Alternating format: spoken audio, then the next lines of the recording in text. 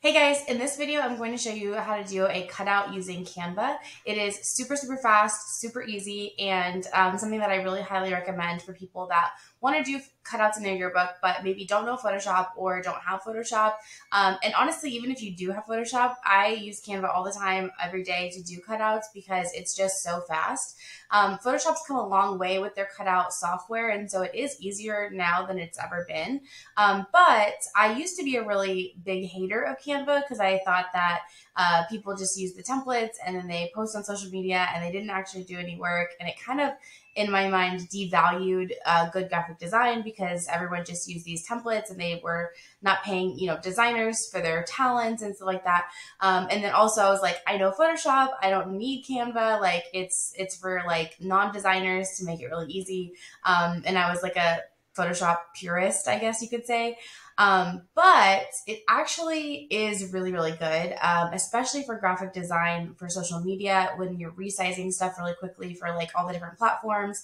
The templates are also really good, especially if you use them as a starting point and then you customize them with your own branding. I'm not a big fan of just like using the template and like hitting export and then that's it. Like, I think that you still need to be creative and brand things in your own colors and fonts and stuff like that. But, there are a lot of really good things about Canva, and cutouts is one of them. And so a couple things you need to know is you do need a pro account. It's not on the Canva free account. They do have a free version if you want to try it out and use some of their templates and see how Canva works. But this particular feature, you do need a pro account.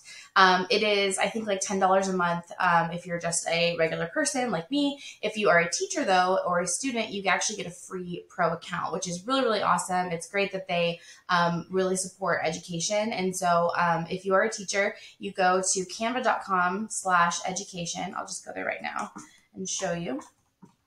Education.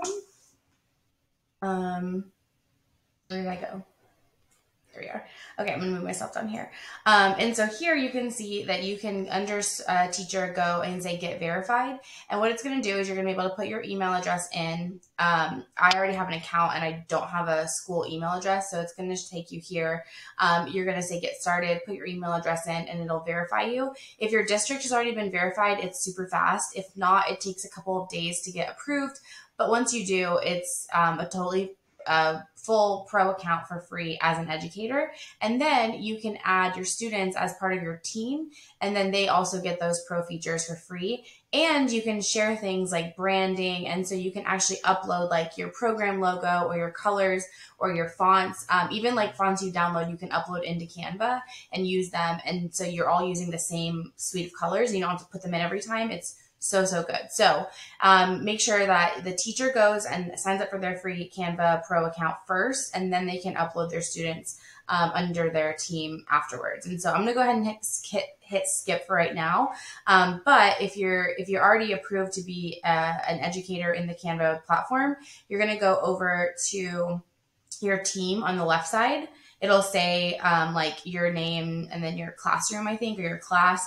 And then under here, there's a bunch of options, and you're going to go to people. And then here's where you can add people. So I obviously don't have an educator account, so it might look a little bit different, but that's where you're going to add people to your team. And then they're going to have all the exact same features and branding stuff that you put in there. And so that's where you go and add your students. But like I said, in this video, I'm going to show you how to do a cutout. And so there's lots of things I can show you in Canva. So if you have questions, please let me know. I'm happy to make more videos and show you. But my favorite feature is the cutouts. And so we're going to go up at the top where it says create a design. Then we're going to go, I'm just going to pick a random one. For right now, I'm just going to pick Instagram post, which is just a square. But what I usually recommend, actually, I'll do what I recommend. I usually recommend that students, when they're doing a cutout, they use a letter-sized document. The reason is when you're putting something in print, it has to be high enough resolution. And so we don't want to use a web format like an Instagram post, because if you put that post on your yearbook, it's going to be super, super tiny. And so right now what we're determining is like our canvas size. And typically you're not going to have a yearbook cutout that's like bigger than a letter-sized piece of paper. So I like to just use the letter-sized piece of paper, drop your photo onto it, do the cutout, and then save it, and then you know that it's big enough for your actual book to be printed. So I recommend using a letter-sized piece of paper, and then it'll open up in this new tab and it'll give you this canvas. There's a couple of things that you can do to help this kind of look like a graphic design software. By default, some of these things are turned off. And so if yours doesn't look quite like this, go up to File, and you can do things like show rulers and guides. And so right now, that's how it usually looks by default. There's no rulers. But sometimes those rulers can be really helpful for aligning things if you're using it for more than just cutouts. You can also show margins. And so you can actually set these margins, how wide or thin they should be to match your page. And then you can also show the print bleed. And so this is really helpful if you do have something that you're designing in Canva and then you're exporting it, to make sure that you have enough bleed allowance in there. And then you can also set all these settings however you want to, like, but the defaults when they come up. And then also from the ruler, you can drag like guides and use those as well. And those don't print or save. Those are just in the Canva document itself. So for our purposes, I'm going to go ahead and turn all of those off because I don't really need them in the way. And I just want to show you, again, cutouts. So you were going to go over here on the left side. You have your navigation. You're going to go to Uploads, and you're going to pick a photo. Or you're going to upload a photo that you have taken. So I'm just going to pick a random one that I have in here. We'll do this Elsa cake. This is from my theme presentation, if you've seen it. This is from the internet, so it's not the highest quality photo. If you have a photo from your camera or your even your phone, it's going to be higher quality than from the internet. So like we say always, like never, ever, ever use a photo from the internet. If you just like right click and hit save, it's going to be too low resolution to put in your yearbook. So don't do what I'm doing right here. This is just an example. So you upload your photo and then you drop it in, and you can resize it. So notice these little purple lines that come up around it. This is the actual photo itself. And so you can resize it however you want. I usually just make it as big as I can because you can always resize it within your design software once you get the cutout made. And so then you're going to click on the image. And then when you do, you'll notice at the top, this menu comes up. When I'm not clicked on anything, it just says animate. You can also do animation in Canva. It's pretty cool, but that's not what we're here for. So you're going to click on the image, and then you're going to hit edit image when that menu comes up, and then you're going to hit BG remover. It's this big beach ball, and that stands for background remover. So hit that. And depending on how fast your internet is and how many people you have on it at the moment, this takes anywhere from like 5 to 10 seconds. So as you can see, that was pretty fast, and it did a pretty good job.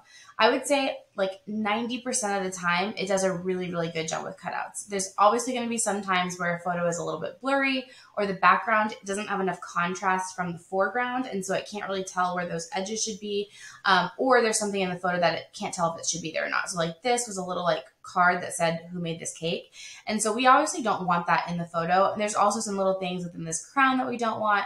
And so it gives you the option to erase and restore to be able to really customize this cutout. So I'm going to go ahead and hit erase, and then you can edit the brush size to be bigger or smaller. I'm going to start with pretty big because I just want to knock this section out. So we're going to do that. If that's not close enough for you, down here, you can zoom in like crazy. I like to zoom in really, really far because remember, if it's going in print, it's got to be good. And so I'm going to make my brush a little smaller. And I'm going to get really close up into here and get rid of all of that content that we don't want in the cutout. I usually make my brush like really small and like go crazy with it. Like this. There we go. And then sometimes I'll go in here and clean these up a little bit, even though that's not the end of the world if they're in there like little shadows. But sometimes if you're in the mood and you want it to be really, really good, then you can do that. Then you can also go in here and you can clear out like the other parts that were not supposed to be in there. This can take some time, and you know, it would take some time in Photoshop too. But like I said, like 90% of the photos that you do, you're not going to have to clean up very much. So let's say that we're good. We like it how it is. You're going to hit done. And then let's zoom back out. And then you have your cutout here. And just to show you what it looks like, I'm going to go ahead and make the background a color, just a random color, just to show you how clean of a cutout it really is. And so that's perfect. That's what we want. So I'm going to go ahead and delete that background color. The next part is super important when you are saving your photo. So because this is going to be a transparent background and we want it to go, and it might layer on something else, we don't want it to have a white background. We want it to be actually transparent in the file. And so when you go up at the top to hit share and you go to download, you're going to make sure that one, it's a PNG, that's a transparent file. None of the other ones are transparent files. So you want to make sure it's a PNG. If you have a cutout in it and it doesn't have a background color, it's going to suggest PNG for you. So you should be good to go, but just double check that. The next one, this is the most important. Make sure you check transparent background. If you don't, the background's going to stay white or whatever color you have back here. You have to make sure you hit transparent background. Then you hit download and it's going to save. Oh, where'd it go? It already did it. It's going to save that PNG to your computer wherever you have it saved. Typically, it's the downloads folder. And so then if I go to my downloads folder, I don't think that's on camera. Okay, well, go check your downloads folder and it should be transparent when you download that or open that file.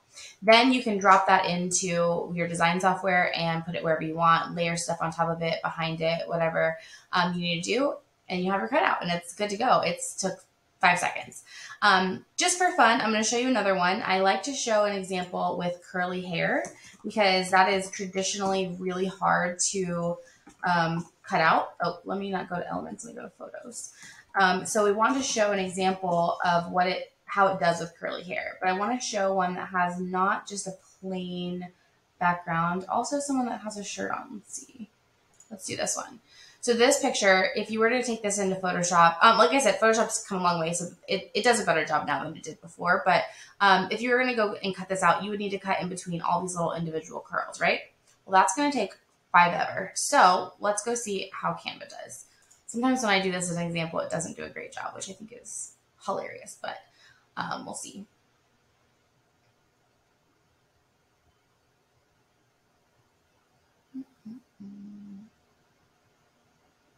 Takes a little bit longer because it has a little bit harder time. There is not very much contrast here between the shirt and the ground, so it might not do a great job there. But again, like I said, we will see. Pretty good. Just to show you, let's make that background a color. Perfect. Looks so good. Took 2 seconds. You could even go in and clean up these little like flyaways here if you wanted to, but honestly, that looks so good, and it took no time at all. So again, just to review, when you go export, you're going to hit share, move myself out of the way. You're going to hit share, download, PNG, and then hit transparent background, and you are good to go. So let me know if you have any questions or if you want anything else, any tutorials about Canva. It is a great program if you are a designer or not. It makes it super easy to be able to create content. They're also adding features like crazy, so you can create videos and animations and so many cool things in Canva. I really like it, even though I hated on it for a long time. So if you have any questions, reach out. All right, talk to you soon. Bye.